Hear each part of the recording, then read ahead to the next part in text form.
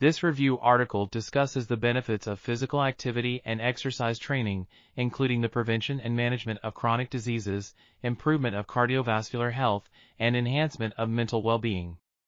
However, the effectiveness of training programs can vary widely among individuals due to various factors. The article highlights the importance of identifying reliable biomarkers to evaluate physical training effectiveness and personalized training programs. Cytokines are signaling molecules produced by immune cells that play a vital role in inflammation and tissue repair, and have been increasingly studied as potential biomarkers for evaluating training effectiveness. The article provides an overview of cytokines, their potential as biomarkers, methods for measuring cytokine levels, and factors that can affect cytokine levels.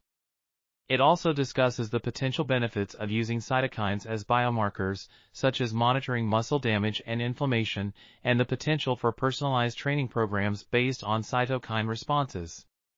The article concludes that the use of cytokines as biomarkers holds great promise for optimizing training programs and improving overall health outcomes. This article was authored by Paulina Małkowska and Marek Sawczuk. We're RTCLTV, links in the description below.